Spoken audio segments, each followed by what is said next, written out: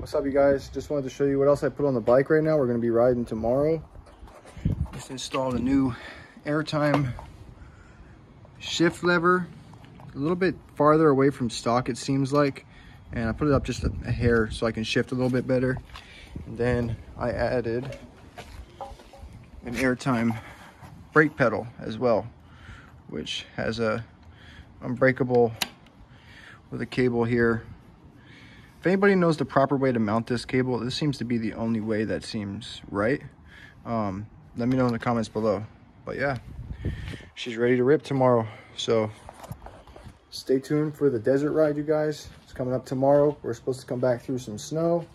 Got 4-wheel drive, the trailer, all the bikes. They're all ready to go. So stay tuned for that. And I'll just keep you guys posted as I keep building this Yz250. So, all right, you guys, stay tuned for the video.